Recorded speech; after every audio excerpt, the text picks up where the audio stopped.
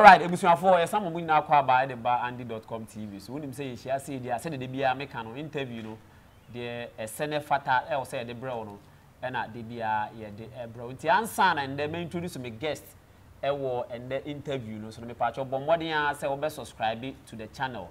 And one say ube mia a red subscribe button no umia na odo nsanso emia a bell no so umia bell no so e say anytime bia e interview betum bia no onso betimi enya bi ahwe na bibia nso akọ kama nti no so subscribe na umia notification bell na wa share e de ama eye wonamfofo across bebia across the world se na be obi anso benya bi ahwe kama nde ye ba bedi nkomo na nkomo no ehu ehia pa ye ne abrante a ono oye chief executive officer at the train like a pro GH abrante a ye friend Francis Laryea Totti ono ene ye chief executive officer na CEO at the train like a pro na ye can train like a pro abrante wa bon ho boden pa ono na o training players say utumika wo bobo ana say individually ankasa no pese wa ho odin ehu etumpon a abrante betumi train na bibia nso akoyi e de ama wo hwe mrante a wo train omo a Accra Heart of Folk player Gladson Awako abrante no train no Clifford Aboaje any other players bebree na abrante train omo a wotum say yes omo mpom den no ekoyi pa ono na nne yensa aka na yene no ebetwetwe nkomo na interestingly no yene ne bedi nkomo kakra e de afa Gladson Awako the fitness level hu so bi ahwe nanim so obeba na ba besi akan e de ama Accra to folk after so Simon Heart ne nsem bebre e na efin we de aba but enne ye behwe the fitness level coupled with kwan a ofa so a ode eye saa groupie e de eba enti bin saka eye Francis Totti Laryea ene ne no e be yetwe nkomo chale o ya fit low chale wonyum na do wende so bi aboko amado bi aboko de nyame ase edikan ye ka se Totti a and I say train like a pro. In the first place, you can say Francis Totti Laryea or one Francis Totti Laryea. Okay, first of all, met your viewers and I'm sure. Okay, Francis Totti Laryea, a young boy, or a trainer, and also young upcoming footballers and young footballers in individual person training with fear. And to train like a pro, so I'm train like a pro GH. Yeah. Okay, now. Obi beka say enti na odwen say we start this kind of concept and then what motivated you to go into training players and other people? Okay, sure. Yeah, I didn't say ejuma e di amami u hwe Ronaldinho Messi obi to we say ball no e di awo mu na Messi no training no yede man anti say yede football ama Ronaldo ni Messi no so yede training of people na ma. Yeah, sure. Yankopon de ama. Yeah, o hwe Ghana hanu no ebemu ye training but me stepping in be system bia me stepping in my system bia mama want say your fitness and your stamina.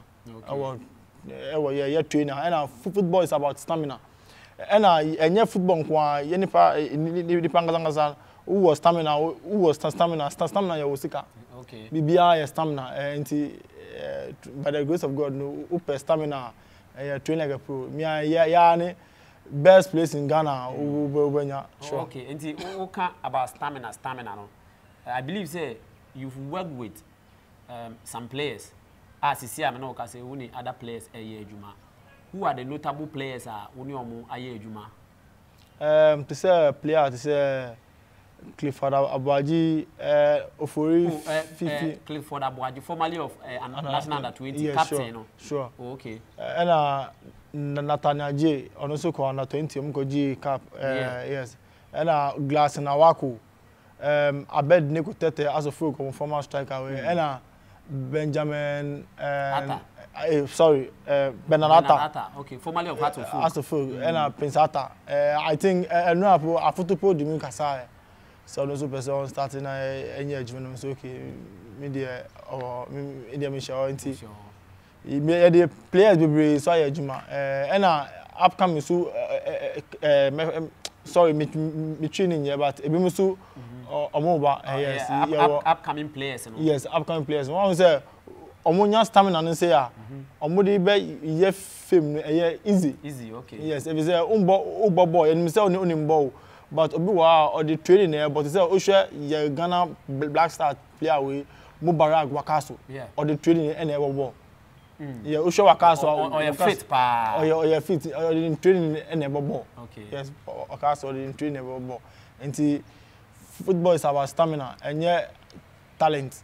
Okay, talent in but I was say we need stamina no so. Yes. So who talent in say work other hard working there be talent. If talent or if you say or so be call and now or so be work other there and they want to make. Okay, who share stamina wise we spoken about stamina wise in the Black Stars is here one. We feel say boys now we know year looking at the level I would do could be to say Abuaji, Kanasem Clifford, Gladson Awako, any other players. Do you think so? Am I ready for Black Stars from based on their stamina level? No meet me abo. Yeah, sure. I would say who was stamina who make impact or team be a womb. To make it stamina. They say who bumpire for Grace. Grace located favor so into who was stamina who was fitness in sometimes we share Premier League and a Black Star players for everyone use fitness at the ball but we share players say Gladson Awako say no our stamina into Awako bobola or the shane first half ball the all ball no or you see energy or you see fitness yeah but second half as now you see stamina into Awako say in stamina you okay Clifford about you see stamina you okay. And I think as a folk player with me, if I don't know you, so me share na ni stamina so you okay. Benjamin Afutu yes, Afutu also ni stamina so you okay. And young guy be so ball to do mighty jet. A friend Prince Atta also no boss center back mom. Also ni stamina you okay. You players baby I work Ghana league almost stamina you okay. This obi say Rashid Notti Obama midfielder. No, so very good, but also a very hard-working guy. And Felix Akuno, Obama, Techman, Levin Wonders, also in stamina. Okay, players need to say Division 1 for no so say me one then say e be say for big national team. Yet ni level or I think recently now a guy be free London or about third division so yes and say Uba Ghana had ma say yama division 1 for no so among first senior for no so almost among bona twins are experience from say senior team for no senior players for almost on be do sometime be on be they will feed and now almost and amateur all right, so looking at Black Stars, I'm for complaining. Say, Sisi are born, so you as a fitness trainer, no? Do you think say your players no do mobile Europe no? Our fitness level no is not up there. Yeah. We share players ni be at say one Mubarak Wakaso or no so or very good, but we share to see no so or down. Okay. On to me operated to say first enemy say Wakaso and yes any age but the training level no down and I will share Abrante DDIU or no so sir recently I share 2 goals for my club and yeah 2 goals no share Bobo Asia there say me na me Black Star coach and Bobo Asia them refer Asia players no me refer Ghana Premier League players if say only say Ghana Premier League bon enya easy okay only say asamaja ba no oba Lagos City no one didn't say bet ma ko ba chale no gabawo okay they will obi happy ni din say or work other non joining national team until we sure to say the you say ni fitness about down until we be or be no only say on ye capital nso until say on work other okay yeah as a captain who field no so say body language enkasa stamina language so enkasa and they say now down there and there setting there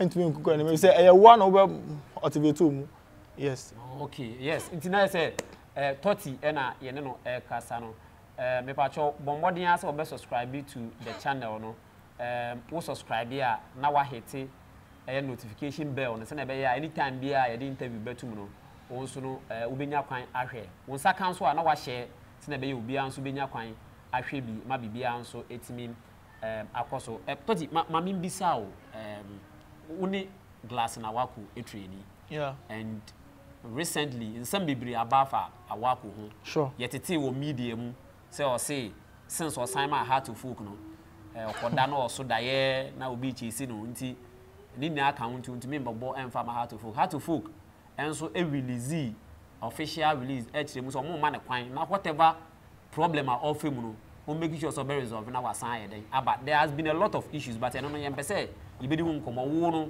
you don't speak for him we are the trainer yeah sure wo hwe Awako fitness level the stamina level is he ready so obetimi asan baba boma had to folk Gladson Awako is ever ready and the audio ba no anya easy if you say me and me here adwuma call Great Olympics the okoye impact wa asana out of folk so be train enti me no Ramos na course no me enya bibia na say on believe on social media and me no so me be say Awako bibia but the met me say I can say Gladson Awako is ever ready yes Gladson Awako they are ready and they are already basu is here so times 2 the okoye Olympics near small hey let's say he's ready and all ban or the fire crowd yeah sure Awako me na me trainer Awako enti Awako no our 4 to 5 years about my use 4 to 5 years yeah sure about my edi abobo so abobo we are answer now about start say oye mire kakra e be say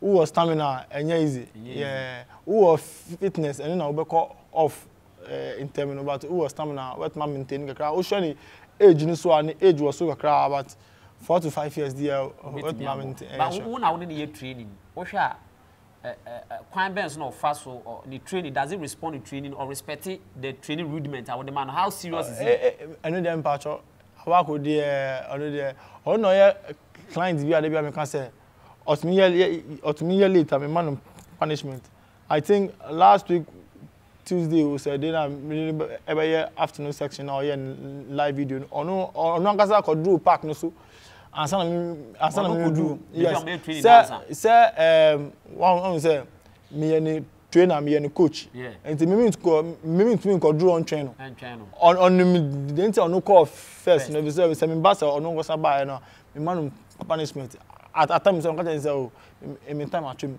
enti me to me fa no nya ono so not ase enti Awako the rules no ye adwuma yes or the rules no ye adwuma professionally yes and ono so no one obre no so ase yes obre no so on say ebi to me battle like a pro but who say we know oya professional but Awako clear for that but other colleagues on bemu nyina no omo nyina on bemu or you be otie wasem yeah, sure. as the trainer yeah sure okay sure. So you are saying on authority say the comeback will be something different yeah the return of Gladson now Awako no times 2 the okoye Accra Great Olympics no and Ghana should watch out. Okay, and Osha, why are you ready so for Ghana Blasters? You say you change coach.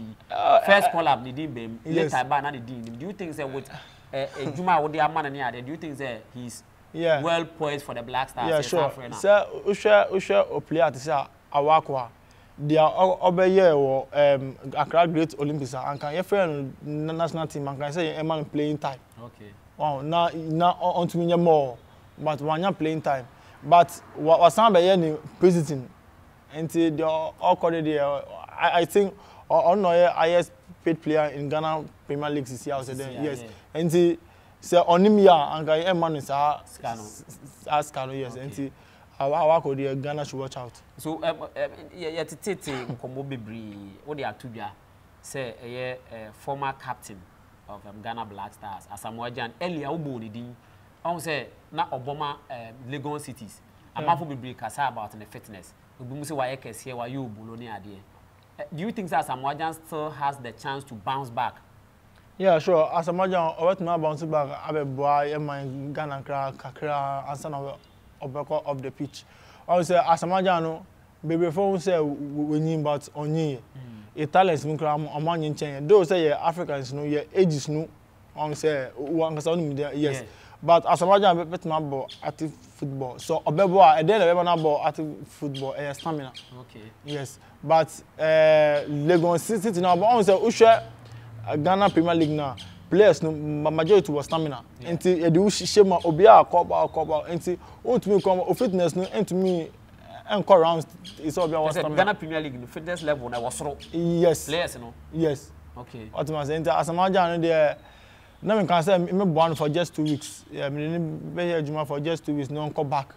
Me shaping no man powerful endurance for just 2 weeks. No come back. O show me president amede Awako fifi one say na on kasa ye life na kasa won say me see me bounce Asamaja enye bibi enye bibi be topic ana me here for fame because I'm fame no you already have your fame. Yes, me fan say yes Asamaja is big but enyo no na we fan so dey nya fame. You are already working. Sure. So when if you have been able to bounce Awako back, it means that you are not doing it for fame. Sure. Yeah. Sure. You know, if you say back 2 weeks per, you can bounce back. Asamaja me see me in 2 weeks per. Asamaja 2 weeks. Me can say 2 weeks into me be training for 4 hours so I be 45 minutes. 45 minutes each day for 2 weeks. Or be resting now the ashes 45 minutes more. I know what I'm talking about. Awako ni president me training 28 minutes, 30 minutes. And a day. What my friend Awako be saying. Me training Awako 40 minutes. And this me see remember Asamaja to 45 minutes. And then I know what I'm talking about. Awako me training Awako 1 hour that. Debi. So you me endurance na me one powerful pa. They air bounce back. And yeah they are over your trainer where debi who come me page so who call train like a pro GH your page so who share endurance that one. And players no be on better on be far dey go. Yeah, other na I was senior players no about to train like a pro.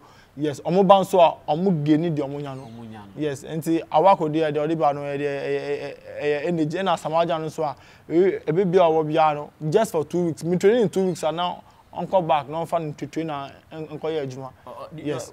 What exactly do you think say Asamaja in here because yes, you have your secret but me ka say di enti na wo kasa Asamaja no be man 2 weeks per rudiment be no here. One say adwuma na ye what am I say sending trainer I think me go come baby wo TV station ben trainer say but me no na minim say ni trainer Asamaja or trainer I mean him and talk am say and can say ni trainer no anyina ye wo field so ye adwuma no matter what say or higher than me no say on be hu na me ma no say apa no na apa no so enya ade a me be ma no free e be say na ono no Asamaja obe trainer Asamaja ansa na ono no so be share ho okay enti onim bi ya ube stay off for long adena Awako back onim dia onya ho mi ho energy any side endurance no onya mi ho enti anya say me ma Asamaja adwane se Asamaja de bi kitu ebi okay ye call but Black Stars what training players who the more fitness level players ben na would we ni ahwemo who say no these players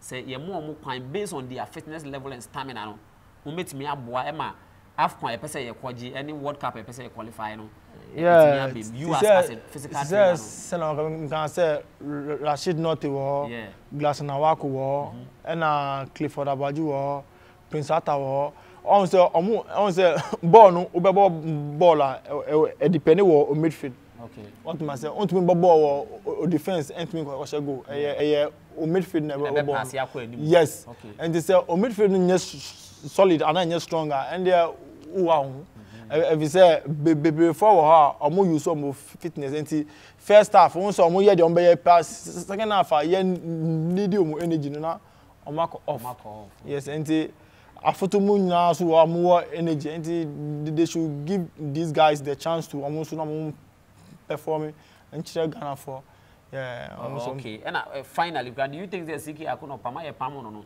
who as a trainer no then I be can only GF dey adwan na office coach no nya kwan am free players omo proper training anything can one pam no Ghana Blasters coach I think former coach Emma Ghana Blasters Siki Akuno sack na the man no mintiase he say this is the time and can say so you believe e wo ediem e be say obronu no obesas kan e dey akọ you see Milo yes so you tea leaves who are anti yenum ye tea leaves kra what man is siki akono no ye di mana na enjai ye fa team na kasa no ngasa on making the right decision. Okay. What am I saying? Who say na ya man kwan so on.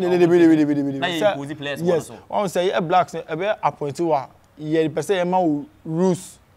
What am I saying? But obroni no ontumi ma melu sa rules no. One say over mama no rules na I don't know saska Ibrahim no. Enti omo fa adwuma no bas omo nya sack na ba me dey sack no mo sack no dey win ya e na scan kasa na ye tuama we na coach ni million kasa no e wo so win ya. Okay. Atima say yeah man less pay na yeah man promise say okay fine obe ye bida we be say ya dey ska we e ma I don't know e be say or you hard working and you say bia ube saska na man 8,000 to me say $30,000 na qualify and call World Cup e be man $300,000 you go Africa so a you man $300,000 and you say it doesn't too much it doesn't na siki akona gran e man Siki akono omutu ana. Siki I think it was around 25,000. Yo. And this is the time I say I maintain yeah na yem believe e we mo say Siki can do it. All right, so Totti, finally train like a pro CEO. Are you ready? Looking at players our bobo, they are all national team players. Are you ready say GFA appointment any of the national teams under 17, under 20, Black Stars and even the women national team, are you ready to serve? Yeah, train like a pro is ever ready. My ready say middle position behind me ebe say Black Star under 20, under 23, under 17 in my DNA. Yes, if say this is the time I can say omo chimi na me so dia me woro na me fam boy man no. If say upcoming with me a good CV edi ba. Enti imagine say bia ye dey Ghana Black Stars ashemisa and I dey under 20 so ashemisa e be ko anim fa e be ko anim fa pa. Okay. Obi say Gladson Awako say ansem na e ba ni nyina no na probably na the fitness level no wo form ni nyina ka ho ntina ye kwan is our story we nya say na be ya wo no be bounce in the back. Oh, David. Say, or no, Gladson Awako be time now war Olympics no. I think Saturday some war or ABS or new camper or not to or not to say card or to me camper or to me beach. Okay. Ebe train stamina so I go menti. I was every player be so I said the be so own training team. I was that man say enti sa issues nearby and the media the minimum and the American say Awako is ever ready.